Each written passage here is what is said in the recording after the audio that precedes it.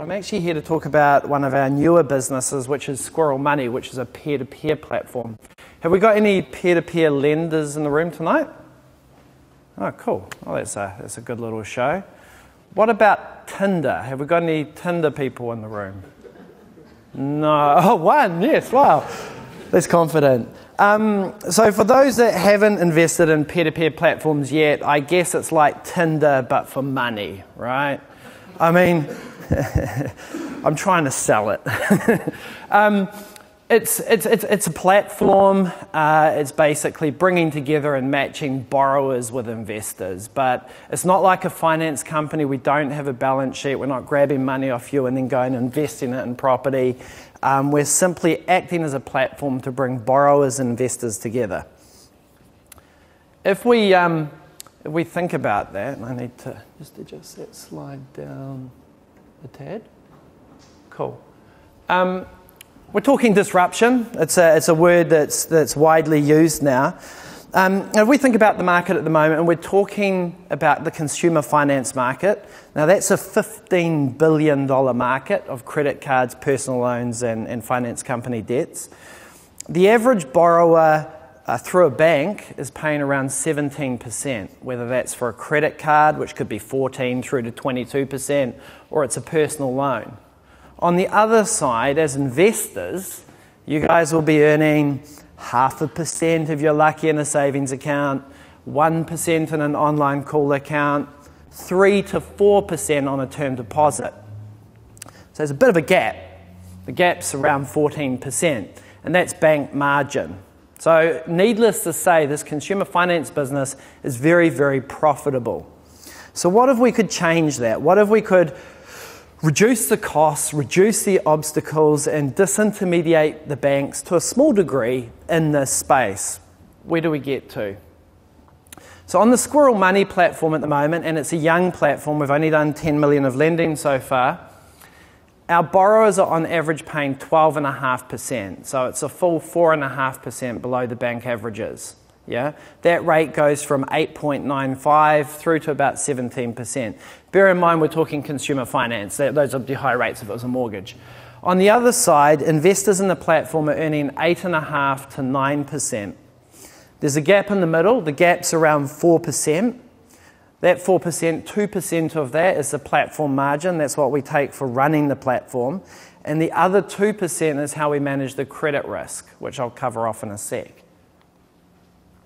The whole philosophy with these platforms is pay less, earn more.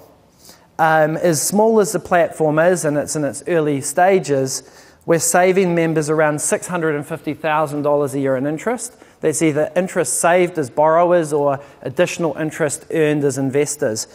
The big opportunity is that if we could, in our own way, make the market more competitive and reduce industry margins by 1%, that would save New Zealand borrowers $150 million a year in interest. So the opportunity with this new market is fantastic. There's two main models in the market. Now, the one that you'll be familiar with is Harmoney, because they do a lot of advertising. You may have thought of them just as a borrower, but they are a peer-to-peer platform. And they use this model. This is a fractionalization model. All peer-to-peer lenders in New Zealand, the others are quite small, but there's some like Lending Club and some others, all use the fractionalization model. Squirrel Money uses a different model, and I'll cover that off next. With the fractionalization model, the investor is investing in a loan, but you're also the credit manager. You've got to know who you're lending to. You've got to know their income, whether they're married or not, what their job is, how long they've been in their job, where they live, what they're borrowing for, how much they want to borrow. You name it, you've got to know it because you're taking the credit risk. If that borrower defaults on the loan, that's your risk. You lose your money. Now, because of that, the strategy with these platforms is to diversify your risk across a large number of loans. The more loans, the better. Diversification's your friend. Hundreds and hundreds of loans, generally in very small increments, $25, $50, $100, because that's what spreads the risk. And if you do that, even if some of those loans fall over, you should generally get a pretty good return. Now, Harmoney at the moment is reporting returns of around 13%. So if you manage the risk well and you put the effort in and you assess your loans properly, there's an opportunity there to get some good returns. Ours is a different model. It's a reserve fund model. Under this model, the borrower is paying interest to you, the investor, and you're getting 8.5% to 9%. But they're also contributing up to Loan Shield, which is a reserve fund. Now the difference here is that if the borrower misses a repayment or defaults on the loan, Loan Shield steps in and continues to make the payment to the investor. So provided there's sufficient reserves in the reserve fund, investors will get all of their repayments. So the difference between the two models is under fractionalisation, you're the credit manager, you assess the loans. It's kind of buyer beware. These platforms will just throw all the loans up there. You're deciding what risks you take.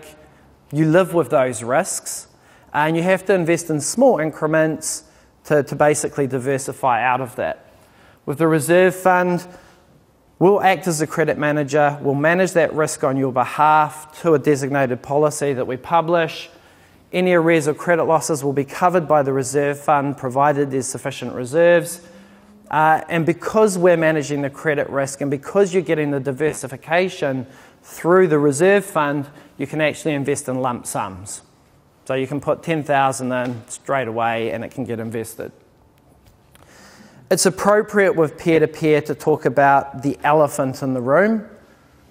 Because it's a young technology, it's a young platform, it's a new investment class, people will naturally be very, very cautious about it. There's two risks that I want to cover off.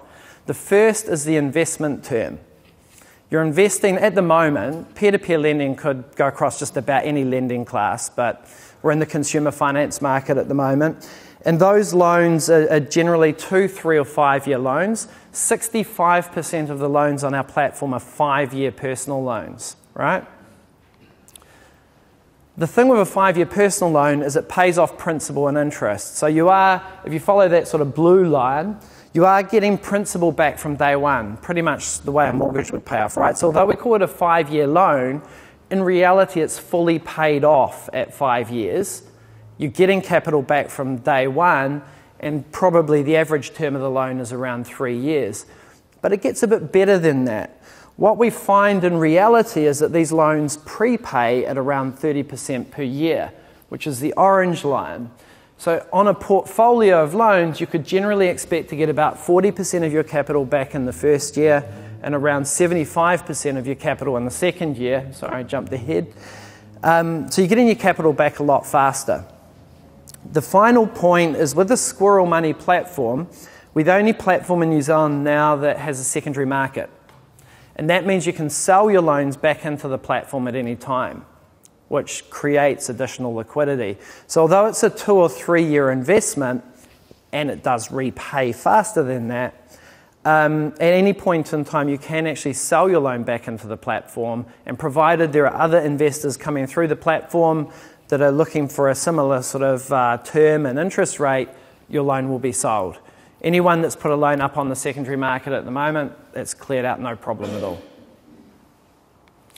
The second risk to cover off is credit risk. And if I hadn't thrown that slide up quite as fast, you would naturally assume that the loss rate on a consumer finance book would run at 10 to 15%.